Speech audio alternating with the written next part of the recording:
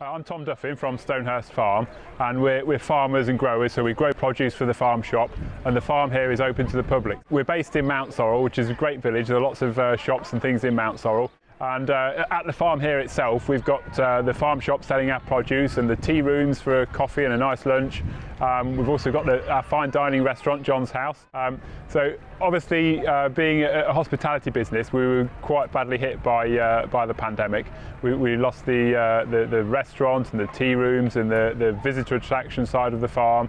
But we were still growing produce, and we still had the farm shop, which was even busier than usual. But without the help from the government and through the local authority with the furlough scheme and through grants and the not having to pay business rates for the duration of the pandemic, we would have had to lay staff off. So we're eternally grateful for the help we've had. So the safety measures have been in different stages, but now at this stage of the pandemic, we're just taking sensible precautions. We're controlling visitor numbers so that we don't get any crowding. Our front of house customer-facing roles are all wearing masks still. However, mask wearing is entirely to the choice of the customer.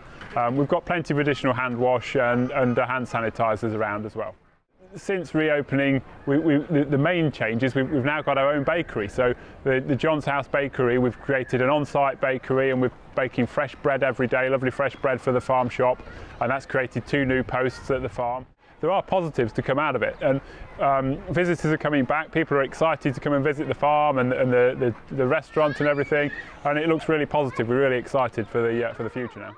So yeah, we'd like to thank the customers that have loyally stuck by us and used the farm shop and the takeaway meals and things throughout the pandemic. All of that has kept us going, and we've had so many nice comments from people. And now we're just overjoyed to see all the visitors coming back to the farm, and the farm feels like it's alive again. It's fantastic. We're really looking forward to things now. Shop safe, shop local.